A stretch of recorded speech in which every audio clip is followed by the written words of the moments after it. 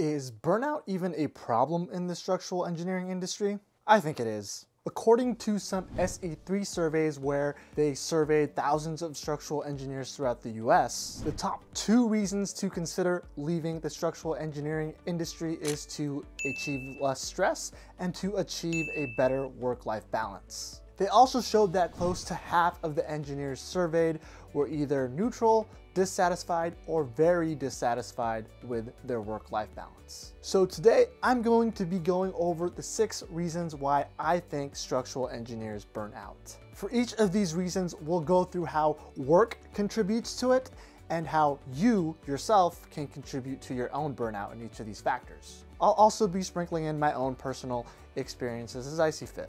And a disclaimer, I'm not a licensed psychiatrist or therapist in any way. I basically watched an hour-long video about burnout by a Harvard-trained psychiatrist talking about it. I'll link that video in the description below, and his points resonated with me, so I'm basically just going to give you a summary of that along with my own personal perspectives. Let's jump into it. First, a basic definition or symptoms of burnout. You can tell you're burned out when you stop caring, when you lack empathy about your work and about others around you in your work. You'll have low energy and you'll basically be unfulfilled at your job. You'll be very cynical and you'll have a negative outlook on a lot of things. Now let's jump into the 6 factors that contribute to structural engineers burning out. We have workload, control, values, reward, community, and fairness. The first one is workload.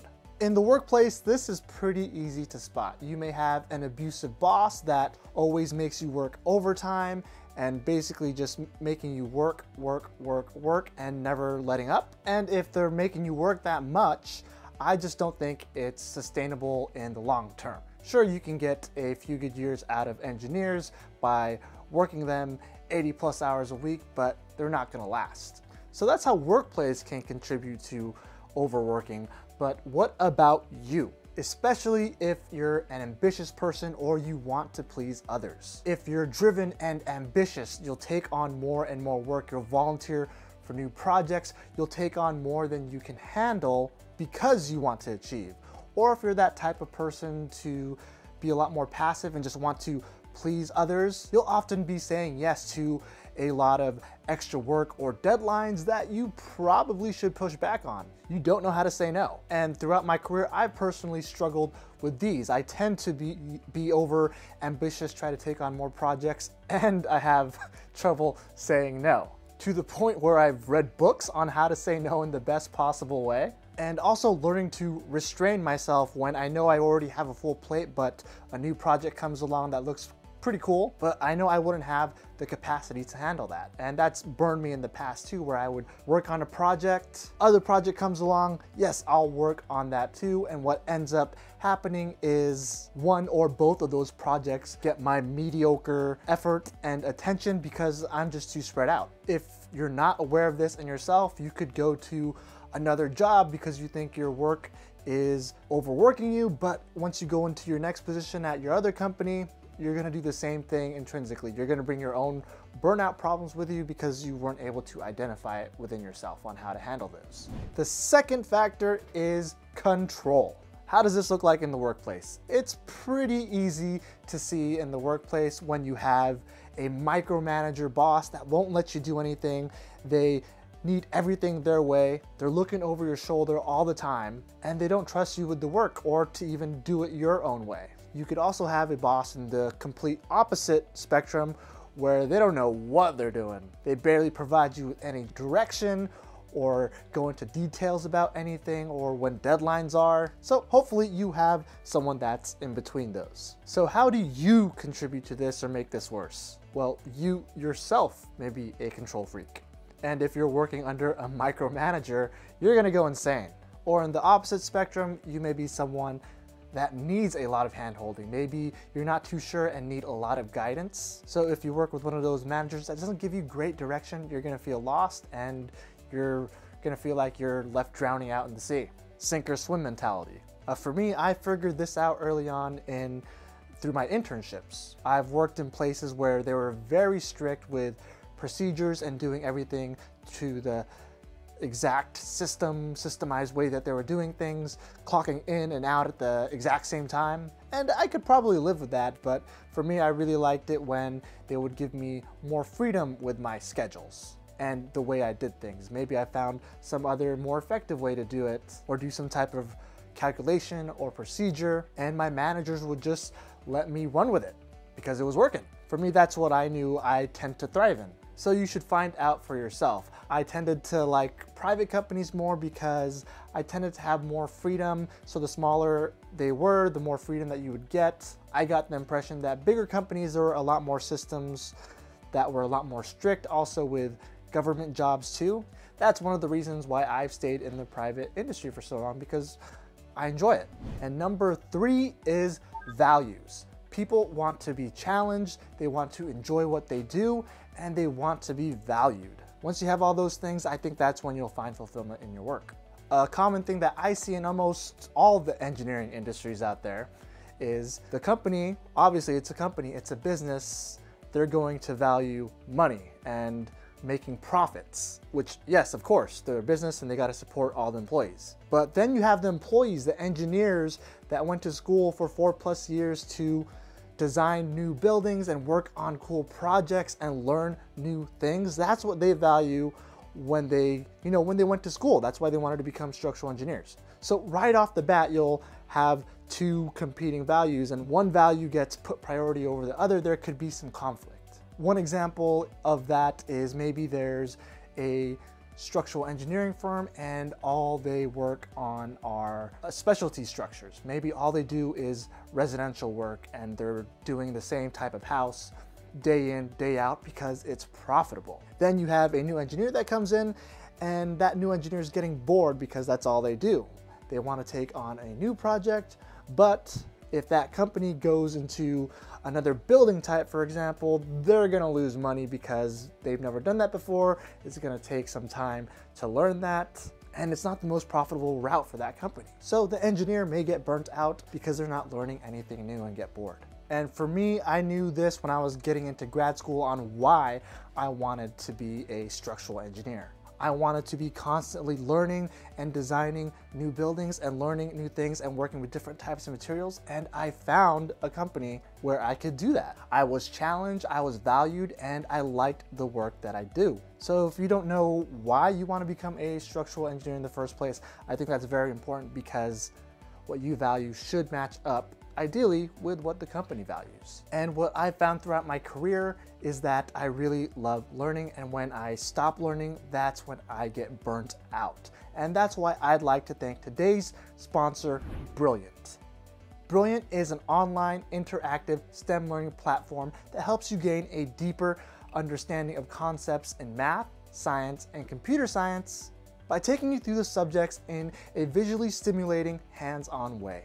So you can always be learning something new at your own pace and on the go.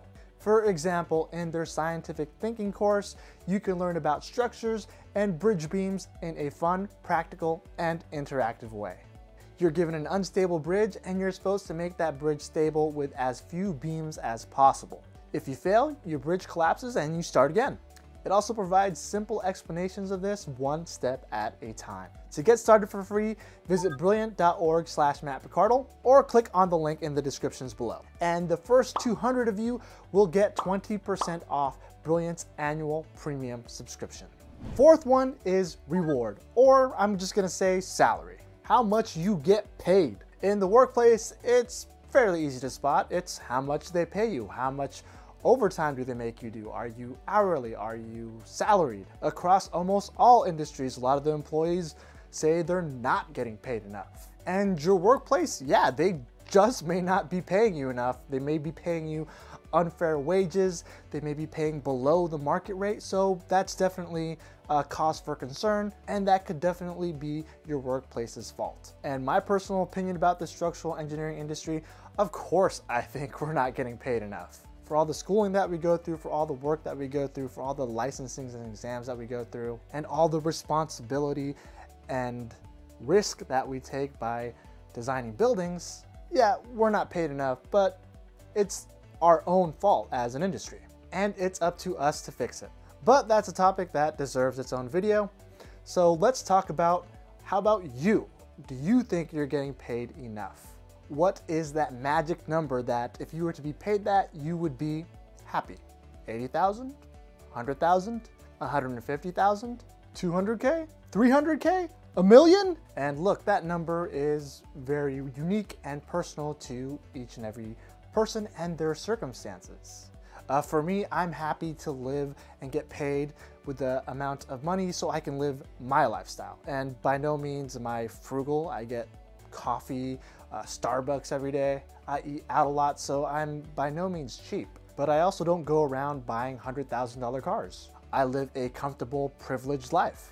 And I'm very lucky to be paid that amount where I enjoy the work that I'm doing. But if you have personal circumstances, or maybe you have 5 kids that you have to take care of, maybe the job, the position, the salary just really isn't enough to even live by, to support your family with. And I also find when talking to particularly younger engineers or even students, if you ask them why they should be paid more, it's often comparative.